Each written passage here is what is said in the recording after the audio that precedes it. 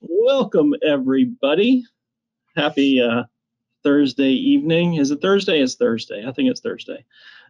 Thanks for joining us. My name is Matt Steinmetz. I'm the Patron Training and Technology Coordinator with the Lexington County Public Library System. With me tonight is Claudia Smith Brinson. She is the author of Stories of Struggle. It's a book about the clash over civil rights in South Carolina. A little bit of housekeeping. I've got everybody's cameras turned off and everybody's microphones turned off who's in attendance, but if you want to ask questions, you can click, there's a little question mark that you should see on your screen. If you click on that, you can type in questions that I can pass along to Miss Brinson, and then she can answer them. And I'd also like to mention that copies of her book are available to purchase from the South Carolina State Museum, from Odd Bird Books, and from the Historic Columbia Foundation. And I think the autograph copies are at Odd Bird Books and Historic Columbia. Is that right? That's right. Yeah, okay. Yeah, so thanks for joining us. Again, if you got any questions, put them in the chat and I will watch that. So without further ado, I'd like to introduce our speaker tonight. Claudia Smith Brinson worked as a journalist at newspapers in Greece, Florida, and South Carolina for more than 30 years. The majority of her career with Knight Ridder as a senior writer, national writing coach, and columnist and associate editor for the editorial page of the state newspaper in Columbia, South Carolina. In 2006, she joined Columbia College in Columbia, South Carolina, directing the writing for print and digital media major and an internship program, and holding the Harriet Gray Blackwell Endowed Professorship. She won more than 3 dozen state, regional, and national awards for her journalism, was the first person to win Knight Ridder's Award of Excellence twice, and was a member of the state newspaper team whose work on Hurricane Hugo was a Pulitzer finalist. She has published essays in women's magazines, and her short fiction awards include the O. Henry Award given for Einstein's Daughter, as well as recognition by the National League of Pen Women and Iowa Women Literary Journal. So, yeah, thanks for being with us, Ms. Brinson. It is a pleasure to have you. I've enjoyed talking to you beforehand and the couple little discussions that we've had. But this is an important book and a serious topic of conversation, something that we have to talk or should talk about. But I'll let you get our conversation started. If there's anything you'd like to preface with saying about the book. Yeah, I'll describe the book to you briefly, and then we're going to talk about some portions of the book that might be familiar to you because they're somewhat local. So as a journalist, I often found myself talking to elderly Black civil rights activists, and I wanted to preserve their stories, and I knew their stories were not known because the version of South Carolina as a moderate state during the civil rights movement did not match at all the stories of the Black activists I met. So I started interviewing them whenever I could. A lot of these people were born in the 1890s, and I knew that they would be gone soon and we would lose their stories. Their stories had not been told for a variety of reasons. One was that South Carolina was very effective in creating an image for itself. People are often surprised when I say South Carolina was very violent. They say, what about Mississippi and Alabama? And my quick answer there is that when you think of the Edmund Pettus Bridge, which is well known not just because of the violence, but because of Senator John Lewis, this was the beginning of the TV era, and there were cameras there. And so that was broadcast. In South Carolina, in the little towns, there were not TV cameras. So we're not as familiar with the images of the violence that took place in South Carolina.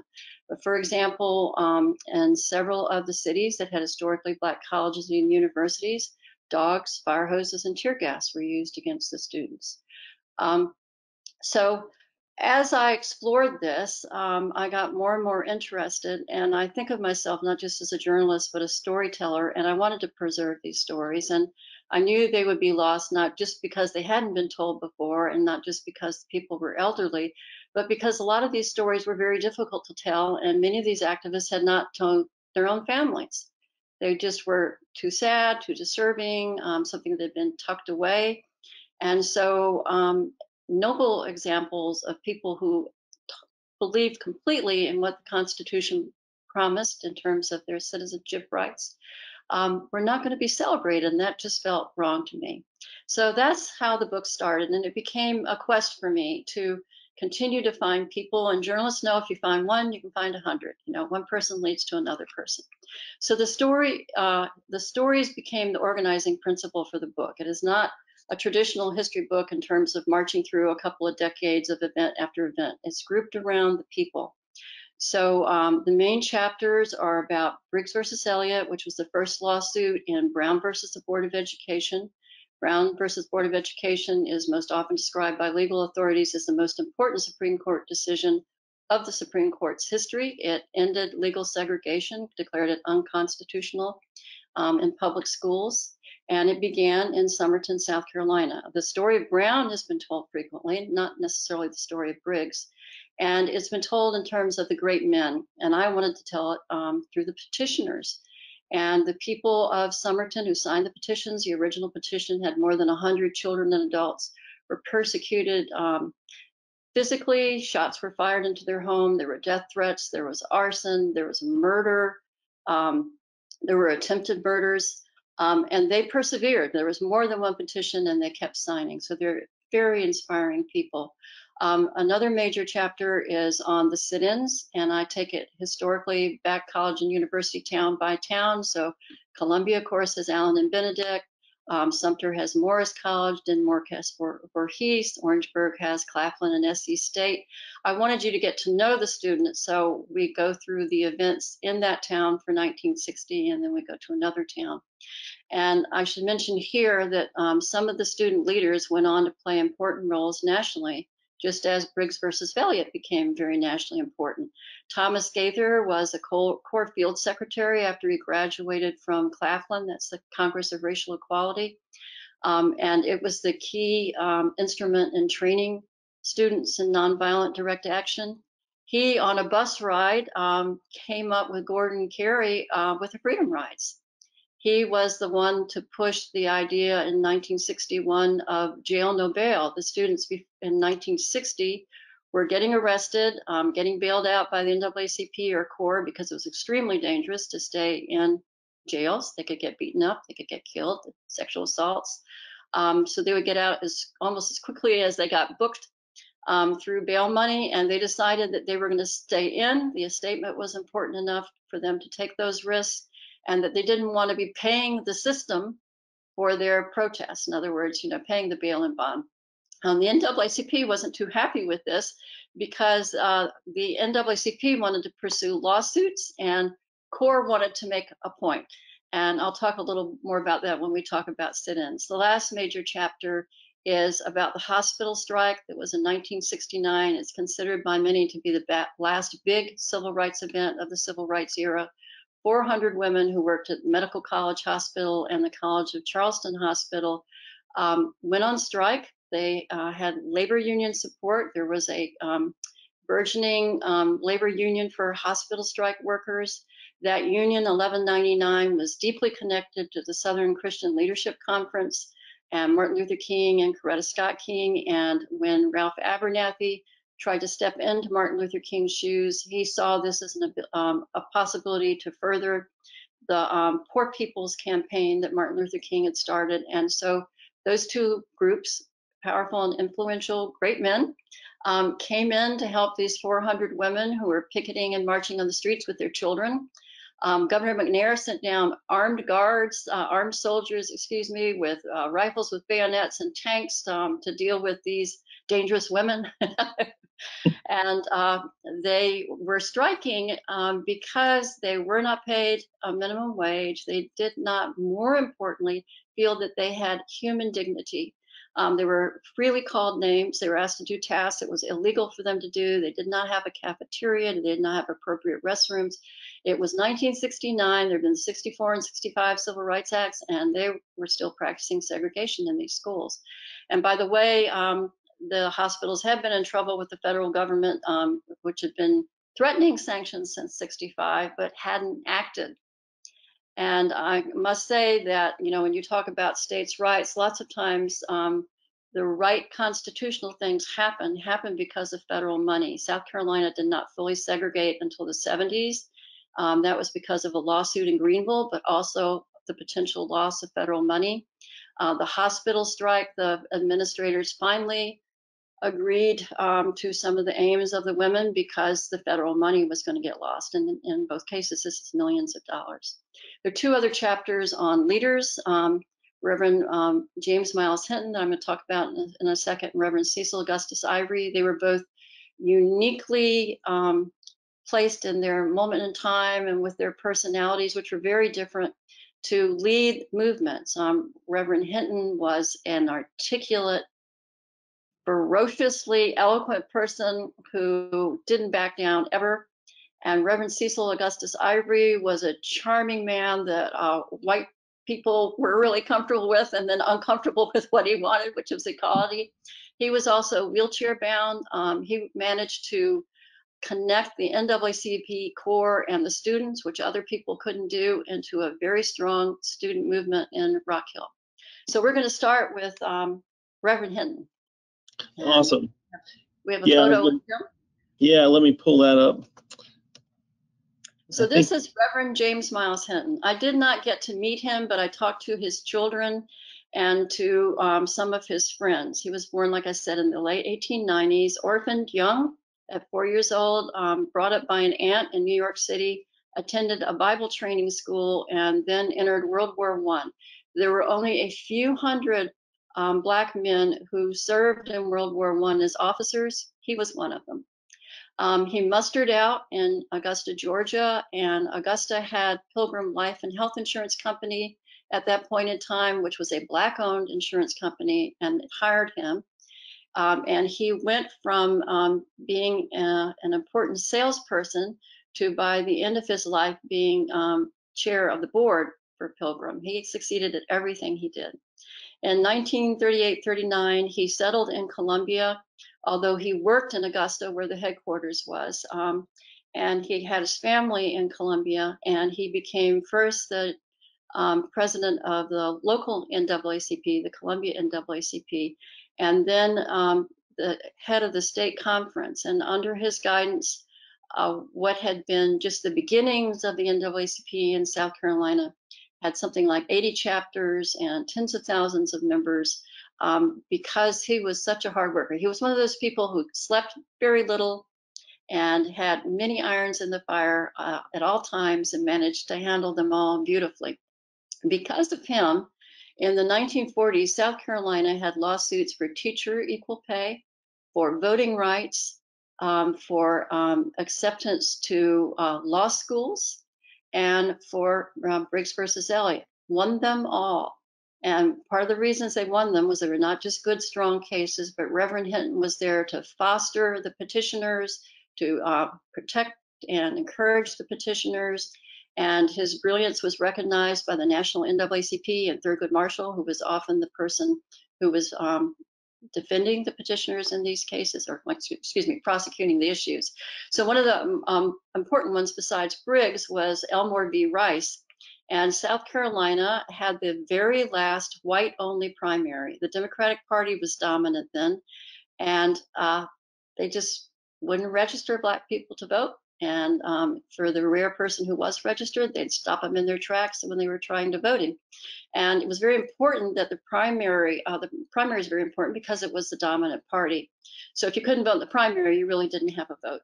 And Hinton talked all the time about what he called first-class citizenship rights. And he made a fiery speech one time during World War II, where his son was off fighting in World War II. And he said, "My son might lose his life on the battlefields of Europe, and yet he cannot vote in hellish South Carolina." He would say most anything at a time where it was rather dangerous to do so. So he had tried for several years to get people registered. And at that point in time, the registration books would be in like little stores. And they were across the street from a store, they being a group of about 5 men, including Hinton, waiting to see the registration book pulled out for a white person, and then they were going to dash across the street and say, "We want to register too." And one by one, they had tried this and it hadn't worked. So they were going to try the dash. And they were not feeling very good about this because this had been tried in previous years and had not been successful. George Elmore showed up. He owned a business that was on Gervais Street.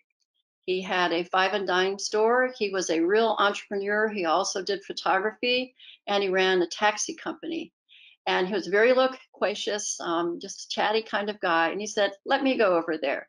And he identified as Black, but you would not have identified him yourself perhaps as a Black man. And when he went over, that's exactly what happened. He was thought to be white. She pulled out the book, registrar.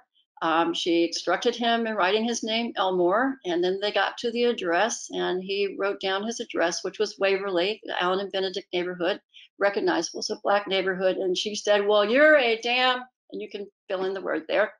And she said, "Go ahead and sign. Go ahead and excuse me, and invite your friends over and let them sign too. You've signed, I might as well." So that's how 5 people in Columbia got to register to vote. When Elmore went to vote, though, he was turned down, and that became the lawsuit that ended the white primary. South Carolina tried after it was told that it had to open the primary. It tried again to block voters by requiring a segregation oath. You had to take an oath before you could vote that you believed in the separation of the races in all manner and form. And so David Brown in Beaufort refused to sign the oath, and he sued again. And South Carolina defended its choice this way. It said, "We're a private club, the Democratic Party, just like Forest Lake Country Club, which is here in Columbia and still open. And we can deny membership to anybody we want." Well, the federal judge didn't buy that. So that was Reverend Hinton. So Reverend Hinton was president from 41 to 58. He retired then. He was a Baptist preacher. He was preaching along on Sundays in his, quote, free time. And as he moved off the scene, so in some ways did the NAACP. So let's see the next picture, Matt. This is the White Citizens Council. And after Brown v. Board in 54 and 55, white citizens in the Deep South and Mississippi first, and then very quickly in South Carolina through an attorney that was on the South Carolina side, and Briggs v. Elliott, formed what were called White Citizens Councils. And they were sometimes called the KKK in business suits and ties. They practiced all sorts of pressures. They denied the Briggs petitioners access to farm machinery, to feed and seed. People who were members of the White Citizens Council would pick a petitioner to persecute. In Briggs v. Elliott, Harry and Eliza were the 2 first signatories with their children. Harry was fired on Christmas Eve, given a pack of cigarettes, and told because he was a petitioner he no longer had a job. His wife Eliza worked at a local motel. She was fired from her job as a housekeeper, sought a job at a second motel, which did hire her, but only briefly, because the motel owner told her that he would be sanctioned and would lose access to city water if he didn't fire her. So these people in this picture, and if you look over to the far side where you see a dark object hanging down, that's a Confederate flag, are all people who are willing to do these kinds of things, who are willing to deny people clothes, food, a livelihood, because they are unhappy with their effort to have citizenship rights, the right to equal schooling, the right to vote. And I didn't provide you this picture, but on the stage were Strom Thurmond, Senator Eastland, Saul Blott, all the dignitaries you can imagine from the South and from South Carolina. So the NAACP really struggled with the pressure of both the KKK and the WCC. And in 1956, the South Carolina legislature passed a law and it forbade people to be employed by city, county, or school district or the state if they belonged to the NAACP. And so what happened was there were lots of groups that were called citizen groups. And the NAACP in the state accepted that people would belong to the citizen groups rather than the NAACP so they could keep working. So next picture. This is David Carter and Robert DeVoe. They were cousins and they were World War II veterans. And this is 1960, and they're leaders in the first sit-ins, March, I can't remember, it's the second, third, and fourth, or the third and fourth. The first sit-ins in Columbia. The sit-ins that caught fire began February 1st in 1960 in Greensboro, North Carolina. And I say caught fire because CORE and the NAACP have been trying out sit-ins since the 1940s. So I wanted you to see these two young men. They are both going to graduate school. They're both interested in theology. They're both World War II veterans. In fact, David Carter, who's the one in the sunglasses with the long overcoat on, had boxed for the military. And so they've gone off and risked their lives for their country in World War II, and they've come back and been told they can't walk into the front door of a restaurant, they can't sit at a lunch counter, maybe they can't vote, that their children are going to be in schools that are not adequately funded because, as I mentioned, South Carolina was resisting Brown v. Board of Education. So in the minds of a lot of these World War II veterans is, I was willing to give my life for democracy, and I come back and democracy doesn't want me. And so World War II veterans were important in the movement, not only because of their glimpse of another life, they were treated as liberators often, but because when they came back, they were persecuted. There are many instances, including in South Carolina, a soldier who was blinded, Isaac Woodard, of men being attacked because they were in their uniforms. And the idea among many white people was they didn't want black soldiers because they didn't want people trained in warfare and people with access to guns who were black.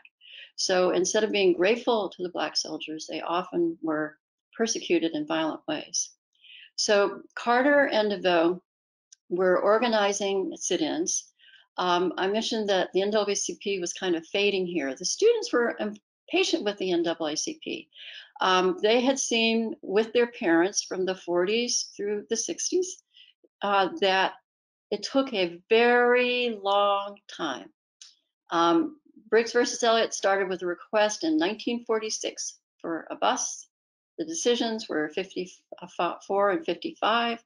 Desegregation is still way in the future. George V. Elmore took a couple of years. I could just rattle on. All these lawsuits took time in court. Another part of this was these students had seen moments where their parents embarrassed them when they were younger, where their parents, because of caution and fear and perhaps habit, had been willing to bow their heads or go to the back door or say yes sir in a very uncomfortable situation, and had made the children feel bad and explained to them afterwards why it was necessary. But these young people, they said, we don't buy that. We want more, and we want to have a better life than our parents, and so we're going to pursue it in a different way. So could we see the next picture? This is some of the hundreds of kids that came downtown. So they met at Benedict and Allen. There were about 500 of them on the first day that met, and about 200 to 300 came downtown. They quietly walked down the streets from Benedict and Allen downtown. It's a little over a mile to Main Street. They went in and out of stores. A few stayed toward the end of lunch hour to sit at lunch counters. When they were asked to leave, they did that. So as you can see, they're all very well dressed. Some of them have in their hands either their school books or their Bibles, and their goal, if they got a lunch counter seat, was to sit and quietly read until it was necessary to go. On these 2 days, no one was arrested, but there were arrests pretty quickly after that. So next picture.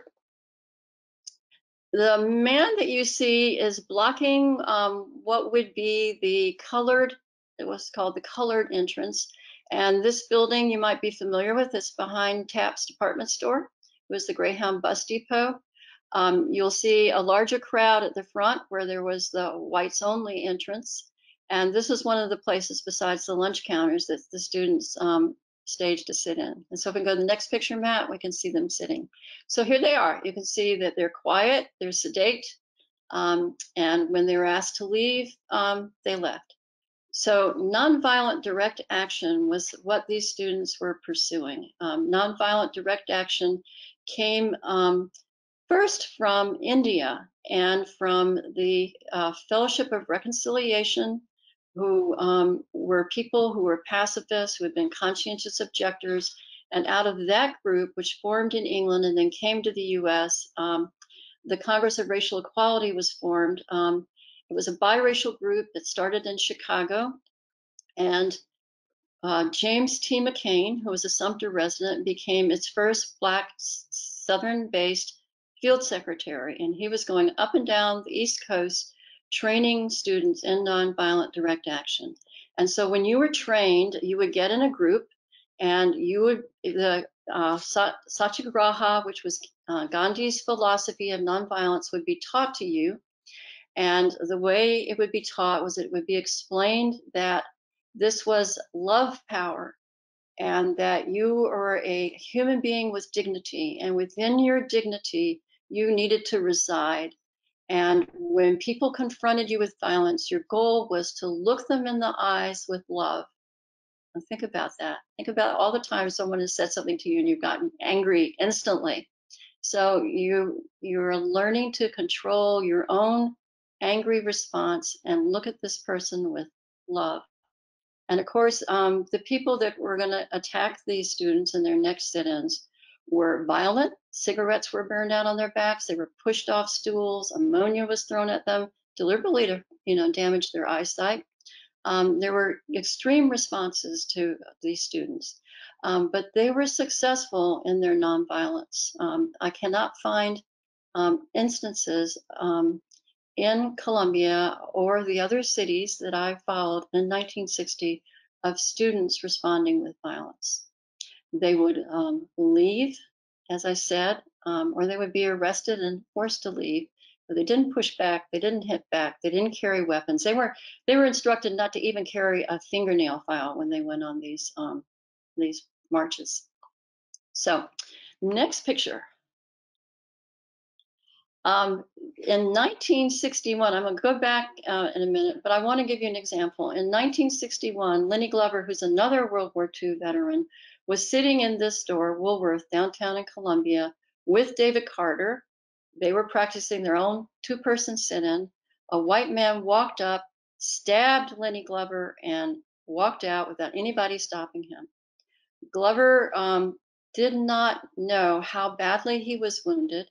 Carter got up to immediately search for the police.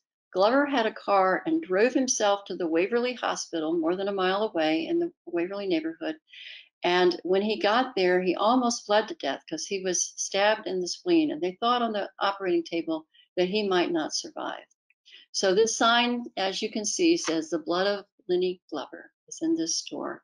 Beware.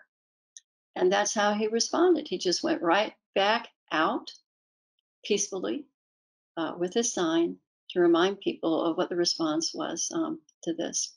So I'm going to read you when the arrest started. This is March 11th. I'm going to read you just a few paragraphs about Simon Bowie of Allen and a guy named Neil of Benedict. On Friday, March 11th, students held sit-ins without arrest, and on Monday, March 14th, Neil of Benedict and Bowie of Allen entered Eckerd Drugstore on Main Street, the store whose employees they found most prejudiced. The 20-year-old students were part of a large group but ended up alone inside. We thought we were going in en masse, said Bowie. We walked in because we were the leaders, so we walked in, and they remained on the outside, which was wise. But we weren't aware of that until we got all the way to the back. Bowie, the song We Shall Overcome in his head, thought, y'all get to overcome, and I get to go to jail.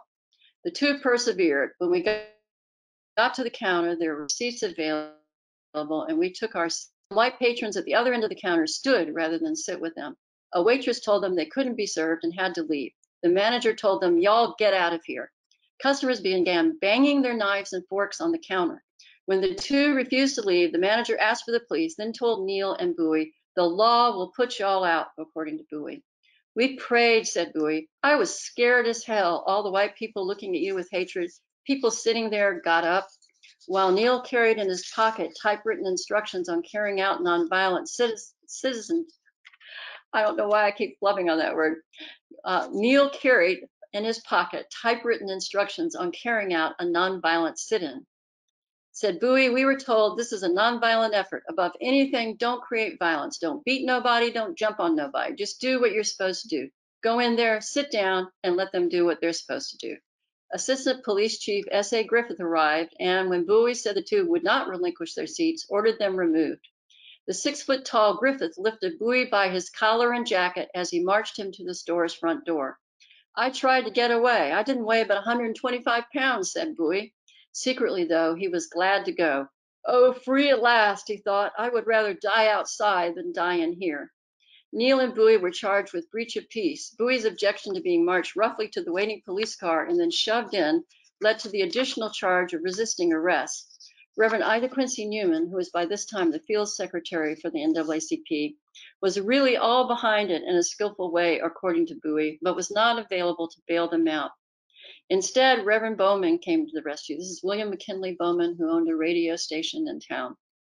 Bowie could hear Bowman telling officials, "These boys, we don't know what got into them. We've been good in the white community. We've been peaceful."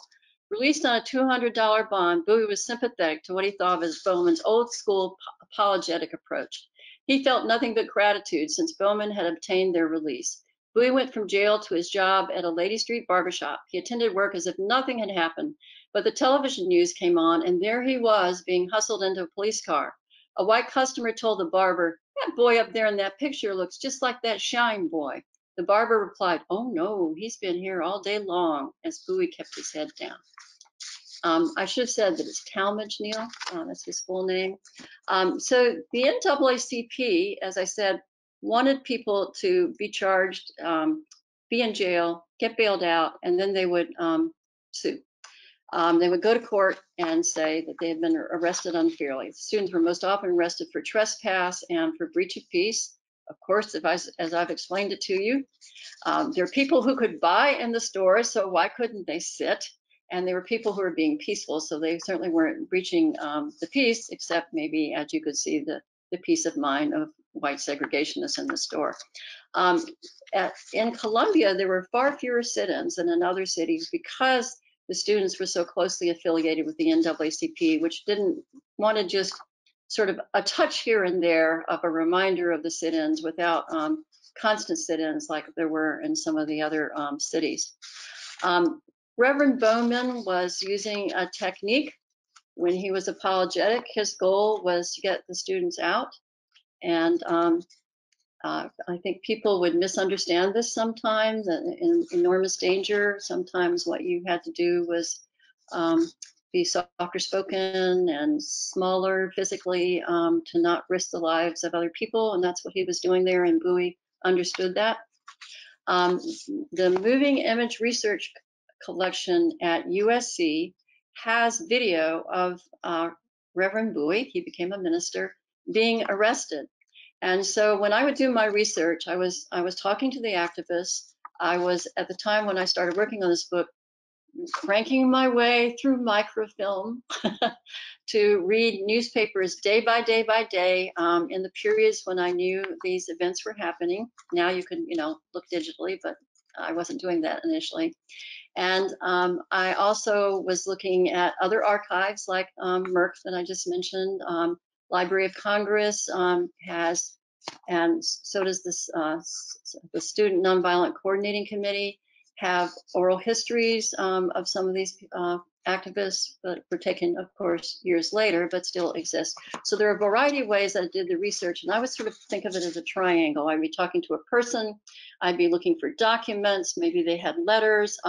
James T. McCain, who was the Corps Field Secretary, he had calendars where he would, and so did Reverend Newman, where they would write, "Going to Orangeburg today for a protest."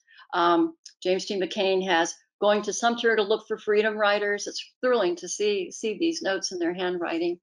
And so I'm talking to people, I'm looking at newspapers, black owned and white owned, and I'm looking at archives and other people's oral histories and bringing that all together for the fullest picture that I can make. So that might lead us, Matt, into why I love libraries. Yeah, that's fantastic. Before we jump on to that, I wanted to put it out there too to all of our attendees. If you've got any questions, again, click on that question box, and if you submit it to me, I will pass it along. And I had a couple of questions that I wanted to ask. Chapter 1 is Fearless Leader, and it's about, James Miles Hinton Sr. And was he attacked personally, physically? He was attacked 3 times by the KKK. The first time was after he was new in his office, and this was in the late 40s, I think. He was at a meeting, and Reverend Adams' daughter, Charity, who later became one of the first female black colonels in the military, called to say the KKK are here. And her father and Hinton went home to Waverly, where the KKK was massing on their streets. And everybody was armed back then. What happened was through phone calls and from people noticing what was going on, all the neighbors got on their roofs with their guns and called the police. The police said, oh, well, they're just out in the street. There's nothing we can do. And so they stayed through the day, through the night, and into the morning, guarding Reverend Hinton and Reverend Adams. And in the morning, the KKK gave up and left. Another time, they shot into his house. He was not home. He was in Augusta. His wife was home.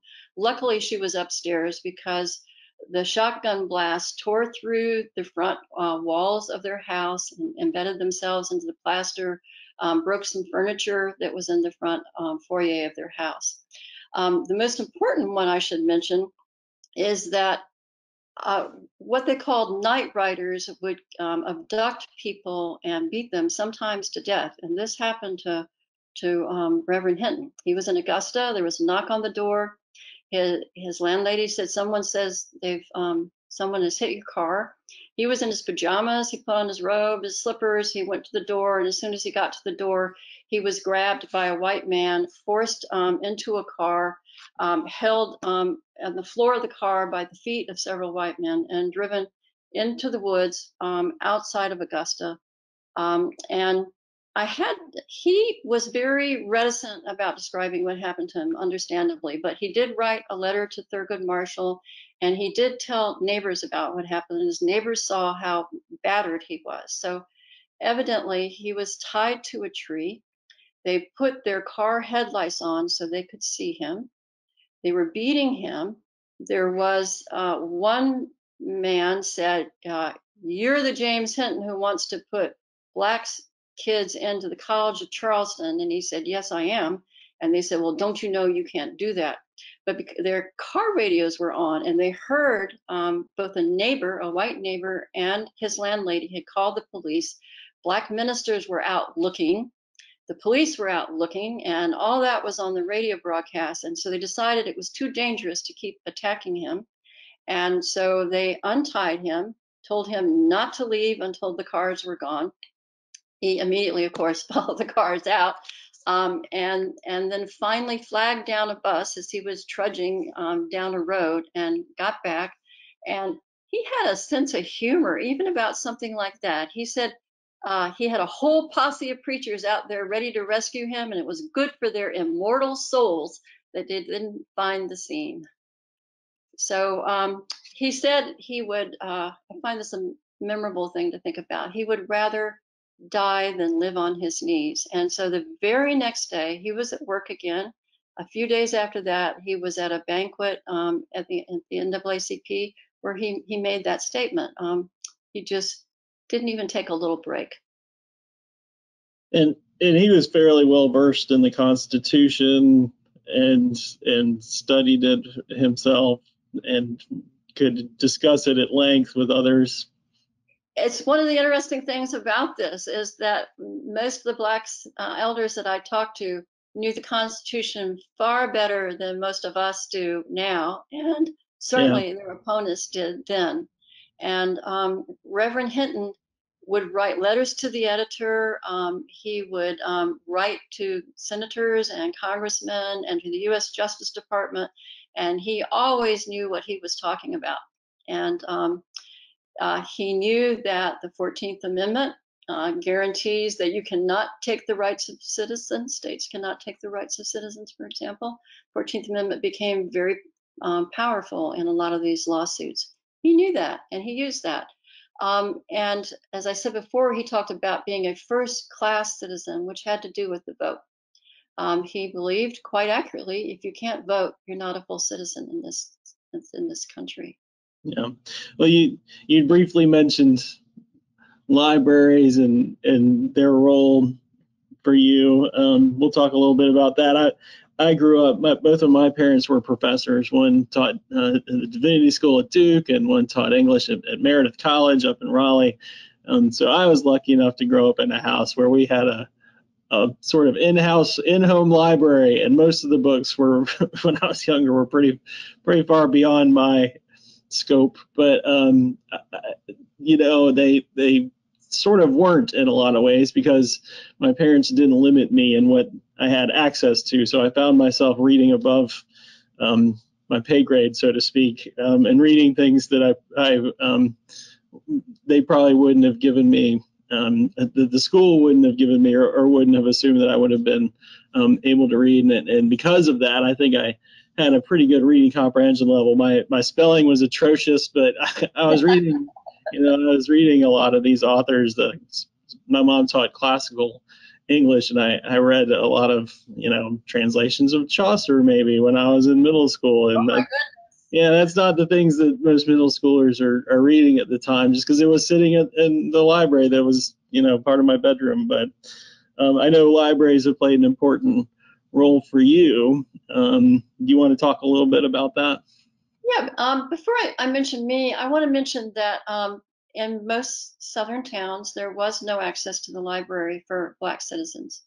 The schools for Black children were often hunting lodges or abandoned cabins that Black families had used for their children. They most often did not have heat, they did not have water, and the books were the discards from the white schools, and you couldn't go to the library. So when I talk about these activists who are so well versed and eloquent, they're self-educated people. They have done everything they can in their power to get an education. They have not been assisted by the state or the federal government in those years. So I was assisted by the federal government. I was a military brat. My dad was an Air Force information officer, and I lived something like 16 places by the time I was 23. He had itchy feet. And I remember every library at every base. One of my most memorable was in Japan. It was in a Quonset hut. And imagine a tin can that's been cut vertically in half, and half of it's been placed so the empty part is the ground. That's a Quonset hut. Not very attractive. Cement floor, tin ceiling, and shelf after shelf after shelf. And so I would read, like you, Matt, anything I could get my hands on. So I know all about Tarzan, because that was Right. a police Tarzan. I know that Tarzan went to Mars. Did you know Right. that? Yeah. But my father, I'm not quite sure what he was doing in the military, except he had gone into World War II. He had been a navigator and a bombardier, and had come back to South Carolina to finish his education. And I wanted to marry my mother, and I think went back into the military because that's what he knew. But he was not a macho man. He was an intellectual, soft-spoken, arty kind of guy. And I was the firstborn. He was reading tales of Shakespeare by the Lambs, brother and sister, to me. We were listening to classical music and conducting. He was giving me a great education as just a little tiny kid. My mother says that when I went to kindergarten, on the first day at nap time, I marched up to the teacher and I said, "I don't want a nap. When are we going to learn something?" So that was my attitude. And so I always had a bookcase I always had the ability to go to the library, and like you, I read beyond my years. I read Dostoevsky, for example, way too young, too upsetting, you know. Um, I have reread some of those books since then because I think it was important to read them, you know, when they're in your sphere of experience. But libraries were a safe and happy place for me. I was moving all the time, so I didn't have other adults to seek sanctuary with, and I had sort of a crazy family, and so books were a place where I could learn about good and smart and adventuresome people in the safety of my room with a cat, and I could then excel at school because Yeah, I knew my stuff, right? yeah, Uh, yeah. and I was lucky in that I had that access to literature to fill up my life and my head in very positive ways. There's a sort of that interesting intersection of public libraries and Black history in South Carolina. Who was the Challenger astronaut and McNair Hmm. in Lake City being kicked out of the public library there back in '59, and then he they named the library, I believe, after him, or there's a plaque up outside of it that's memorializing him. But that's 1959, and it still had the segregated public library. Mary Renwright Edelman of the Children's Defense Fund, the founder, grew up in Bennettsville and had no access to the library. And she and her sister Olive now have a library named after them. Yeah. So it's interesting to me how hard some people surely had to work to prepare themselves for the Yep. extraordinary things that they did later in life. And it's, I think, shameful to think that they were being denied schooling and something as wonderful as a library as a means to that greater world. Right. And I'm looking at your in the back of the book. There's a grade index back here, and then your bibliography goes on for pages. And yeah, so did you use Richland Library and University of South Carolina? I think you said you got some of the images from Richland Library. Is that right? Yeah, Richland Public Library purchased the photograph archives of the state newspaper. Many newspapers are throwing away their film. And I think this is a tragedy that these records are gone. And photographs were very useful to me. For example, I know some things about Reverend Hinton, not just from hearing people talk about him, but from looking at those strong eyes in that picture. So the Richland Library photographs were important to me, and Margaret Dunlap and Debbie Bloom in the local history center would help me out occasionally. South Caroliniana Library, which is excuse me, an archival library at the University of South Carolina, has a lot of pictures. And Beth Bilderback and Graham Duncan there were very helpful to me, and Henry Fulmer. When I was first doing archive research, this is not something you're trained to do as a reporter, right? You're out there on the streets, and you're in meetings and things like that.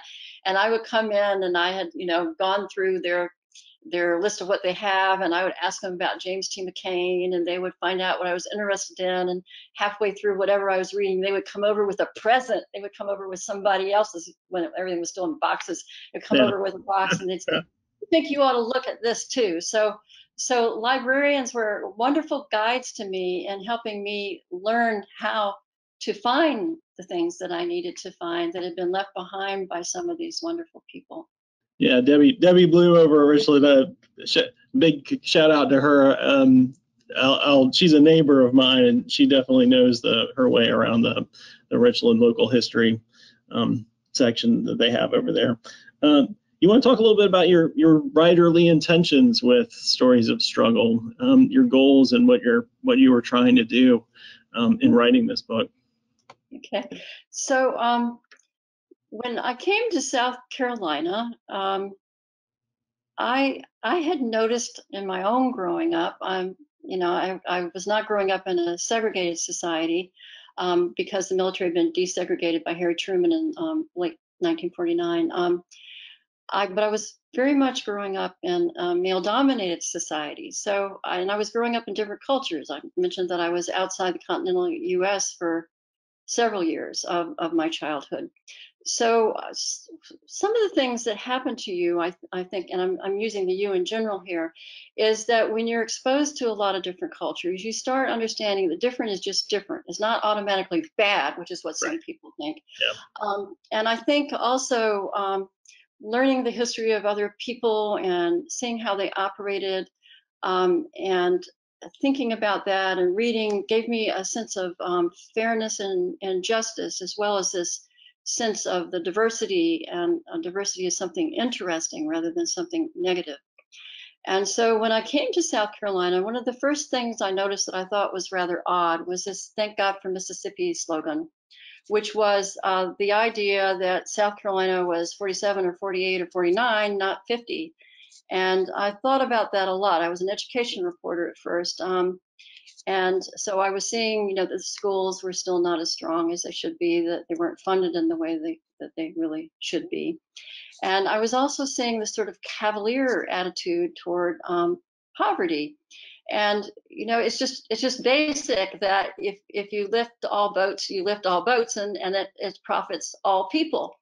And so I was puzzled some by this approach, and also the racism that was built in that. And statistically, African Americans were about a third of the population then, but because there were more white people, there were more white people poor. So it was, even in the racism, it was rather odd. So I talked the newspaper into letting me write about poverty for 5 years, and that was eye-opening. Obviously, one of the things I did was I replicated Senator Hollings' hunger tour, which got a lot of attention. He went down into the low country where people had third world diseases from hunger. Right. I went back to some of those same people in the same circumstances almost 20 years later. So these things are in my mind as I'm deciding that I actually, through these interviews, am probably collecting material for a book. And as a reporter, people were always saying, "Oh, you should write a book." But I was a single parent most of my children's childhood. I was not only working as a journalist, but I was teaching at USC one course a year. I had a little business helping business people and lawyers improve their writing. I was trying to make a living and spend time with my children. And I would think, yeah, that'll be nice at some point. Right. But then somewhere along the way, as I said, this quest began, which is that I can't let these stories go. I can't let these people leave this planet without people knowing about them. And I felt very deeply that Reverend Hinton was not being written about, and people need to know him. And I hope at some point someone writes a book about him, because he's a beautiful writer himself. His papers are available. James T. McCain, he's one of the reasons that 1960 was nonviolent, because he was teaching it, and he came from Sumter, South Carolina, and he's the closest thing I have ever met to a saint. He was I did meet him several times. He's a good man. I do have a question from a viewer. Melissa had a question for you. She wanted to know, have more South Carolinians shown warmer reception to the stories you share in your talks and in Stories for Struggle following the prominence of media coverage of current civil rights stories today? I don't know. The book's only been out since November 23rd. So, of course, we're talking more about race right now, and it's very important that we are. I'm not a Black history scholar. I'm not a Black activist. I'm someone who is collecting stories and passing them on. And so it's a different kind of book from a lot of the books that are being discussed right now. But I hope that people like the difference in that these are such good people, and you should know them. You should know them. And I have done my utmost to preserve and convey their stories as they would like. Most of the time, if people were still alive, or if their relatives had provided me information, I would, whenever possible, go over the information with them, to assure accuracy. So I'm hoping that people will be receptive to these stories, but I don't know if they will or not. There was a follow-up too. How can we make sure stories continue being shared to preserve our full history? Yeah.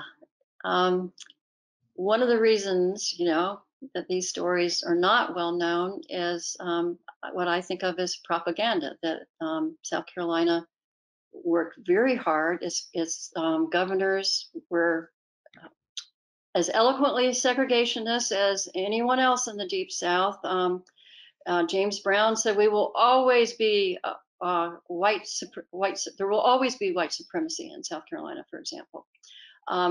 And Hollings would use World War II metaphors like Churchill did. He would say, "We're going to defend the hedgerows," and he's talking about Black citizens. So that's a reason that these stories aren't well known. So what do you do about that? I think wonderful programs can be happening in schools where children interview their relatives, white or Black. And I think a lot of older white people would probably be uncomfortable with these stories for a variety of reasons. They've got a relative who was pursuing white supremacy, or on the other hand, they didn't know it and they feel kind of uncomfortable about not knowing it. Why didn't they know it? Because their parents protected them, or because what we call now white privilege protected them. For many Black families, as I mentioned, sometimes these stories weren't passed on because they're too distressing.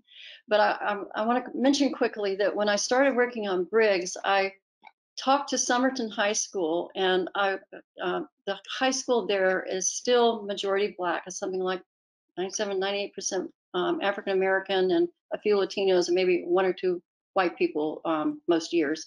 And so I got with the newspaper there, and I recruited some journalists at the state newspaper, and we went down and trained the newspaper staff there to go out and interview their relatives and other people in town that might have had some connection with Briggs versus Elliott.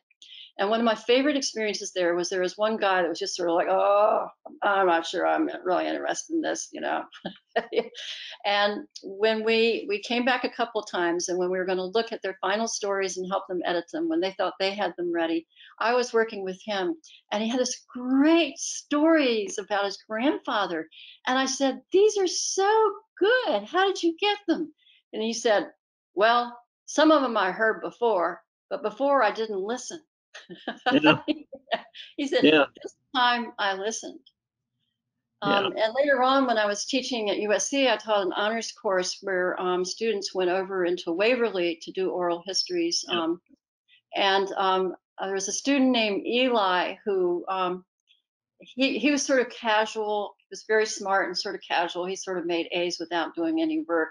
And he told me that he said, I just sort of skim over the material, and then I get a test, and I've got like a 98, and I don't even read the comments about why I lost the 2 points because I don't really care. He said, and I can't remember who he interviewed, but it was an elderly lady. He said, but when I talked to Miss So and So, it was her life. I had Right. to get it right. It was history, and it was her life. This is really important. Yeah, keep Eli, it is. keep those family letters. Keep those. Make that recording of your grandmother, of your parent who has these stories in their head. That they're important. We got about 1 minute left, and I didn't know if there was anything you wanted to say to wrap it up. If there's anything you want to conclude with. Well, I'm hoping you're interested in the book. I think it will give you an insight into not only the past, but the heroism that many people, I struggle with how to describe this. I'm trying to say recently, ordinary people who became extraordinary. In other words, people you pass on the street every day who became noble heroes in pursuing democratic rights and changed the United States of America for the better. And so these are inspiring stories. And I think you might feel better about the world and be motivated to do something yourself once we struggle our way out of this, confinement that we're in now. And so I do think maybe it's self-promoting, but I do think it's an important book, and it's in the preservation of stories. And it's I hope important. some of you will be interested in it. Yeah, well, thank you for being here. I really appreciate it. Again, there's copies that are available to purchase right now from South Carolina State Museum, Old Bird Books, and the Historic Columbia Foundation, as well as through Barnes & Noble and from Amazon. Yeah, so I really want to thank you for being here and sharing your story about writing this book with us, and sharing their stories and putting it in a place that's accessible and that will be preserved. Yeah, I want to thank all of our attendees for coming. Hopefully we can do this again, but it will be in person. Yeah, so with that, I'm going to close out the session. I want to say thank you, Matt, another wonderful librarian. Thank you. I appreciate it. You can't tell under these lights, but you're making me blush. So anyways, I really appreciate our attendees for being here. Thank you, Ms. Brinson, for being here. Let's do it again soon. And with that, I'm going to close out our session tonight. Thank you. Bye.